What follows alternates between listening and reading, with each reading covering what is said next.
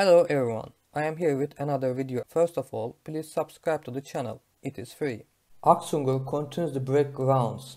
AKSUNGUR, with high payload carrying capacity UAV, which was developed by Turkish Aerospace based on ANKA UAV in 18 months, continues flight tests. AKSUNGUR, which has performed two important flights in the past days, recently flew with 12 MAM-L laser-guided mini ammunition for 28 hours at 20,000 feet altitude. At the beginning of September, AKSUNGUR drove the Turkish flag in the sky while breaking the longest airtime record for Turkish UAVs by staying in the air for 49 hours at the altitude of 20,000 feet in her 59th test flight.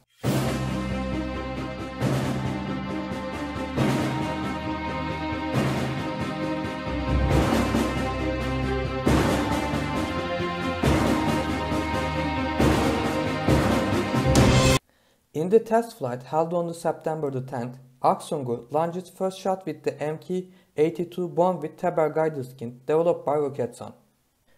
TEBER guidance kit can hit the target with an error of less than 3 meters in different guidance type.